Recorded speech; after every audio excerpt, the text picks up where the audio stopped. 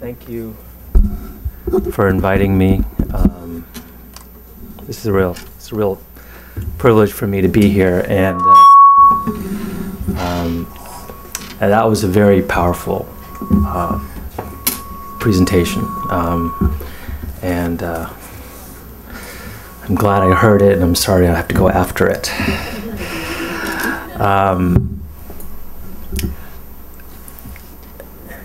I sort of had the opposite problem of Harriet. She wanted to be a scientist and was told she couldn't do it. I never wanted to be a scientist, and I was told I had to do it. Or you'll ruin your life. Why? So let me tell you a little bit about that. And then I'll tell you a little bit about how I got into writing. And then we'll talk about the specifics of science writing and medical writing in the question and answer period. So let me sort of present my story a little bit.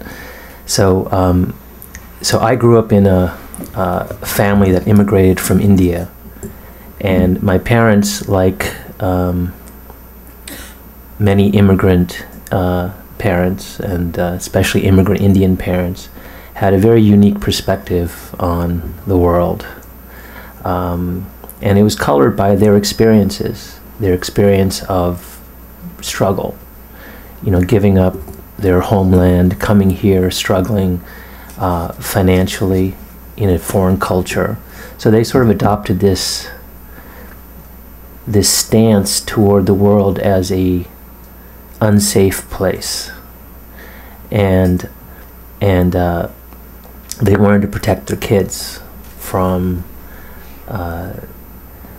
what they saw as the dangers of living in a foreign country, and clearly, you know, as with most immigrant Indian and most immigrant parents, you know, financial security was a very critical element to how they sort of perceived the world. So they strongly encouraged my brother and me, less so my sister, to go into medicine, to become doctors. My brother sort of always knew he wanted to be a doctor, and he is one, and he's a very good one. But I had different interests. I was, like Harriet, very interested in English and writing when I was growing up. But my dad had this very different, peculiar way of looking at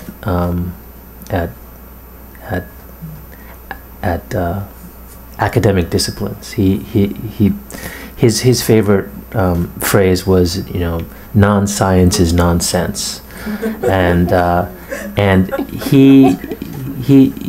he's a scientist. He's a plant geneticist, and he wanted me to become a doctor, because being a doctor sort of would give me all the advantages that he didn't have, the security, the you know, all the sort of pragmatic things that you can think being a doctor affords.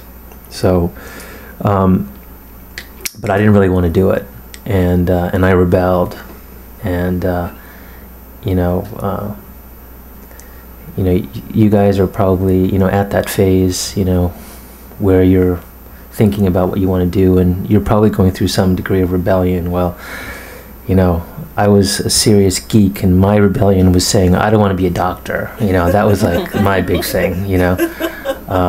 I didn't go too far into other things. So then we sort of compromised, and I said, okay, well, you know, I'm sort of interested in science, so I'll go to college and I'll figure out what I want to do. And I was sort of interested in history and political science and English, but, you know, but that was all very sort of nebulous, you know, vague stuff, and and my dad's sort of injunctions to study something that was very clear-cut and objective, and we know now that science is not objective. But that sort of was ringing through my head. So I ended up studying physics, and I studied physics because I was frankly fascinated by the way the physics minds worked. I wasn't so much interested in, the physics problems, but I was fascinated by, Einstein and Feynman and Heisenberg, and how they thought about things, and how they sort of used math to figure out the secrets of the universe. So I figured, I'm interested in that, what better way of being part of that tradition than just to study what they did. And I ended up studying a lot of physics. I got more into it as time went on, but part of my thing was that I didn't know what else to do, because I was very conflicted, from the beginning. And so I got my degree in physics, and then I wasn't sure exactly what I wanted to do with it, and I thought about doing various things. I ended up applying to law school, like a lot of people who don't know what they want to do with their lives, and ended up deciding that I was going to go to grad school in physics. So I went to grad school, but there was this sort of gnawing thing in me that I wasn't really doing what I should be doing, what I was groomed to do, what were my natural talents. And so I ended up sort of midway through grad school, I started thinking about medicine, and I started thinking about it because a very close friend of mine got sick, and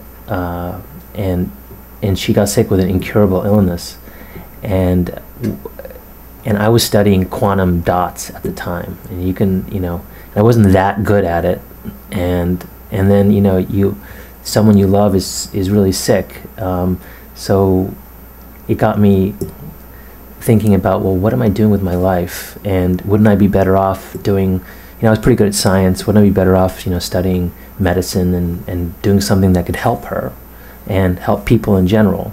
And that's how I started thinking about going to medicine. And at the same time, I also knew that there's this long tradition of doctor writers, and I won't say that I went to medical school to become a writer, although some people in my family have told me that. But there is this thing in medicine. Medicine is about people, and the best writing is about people. And what do doctors do? Well, they interview people. They talk to people. They get at people's secrets, their physical secrets, their mental secrets, and then they try to help them. And I think there's a lot of overlap with writing too. There's this thing in medicine that 80% of diagnoses are made on the basis of a patient's history and physical exam. But by talking and touching a patient, you can figure out what's wrong with them about 80% of the time. And when we present patients on the wards or on rounds, we talk about their story. He was at home, and this happened, and that happened, and he got sick, and then and that's that's what you do as a writer too. When you write about people, you figure them out, and when you present patients on rounds, you tell their story. So there's a sort of a lot of overlap in terms of narrative between what doctors do every day and what writers do, and there's this long tradition of doctor writing. So I ended up applying to medical school, and I got in, and the summer before I went to medical school, I decided that, well, I had the summer off and I was going to do something. So my time is up. So I'm going to tell you about that, and how that led to my becoming a writer during the question and answer period. So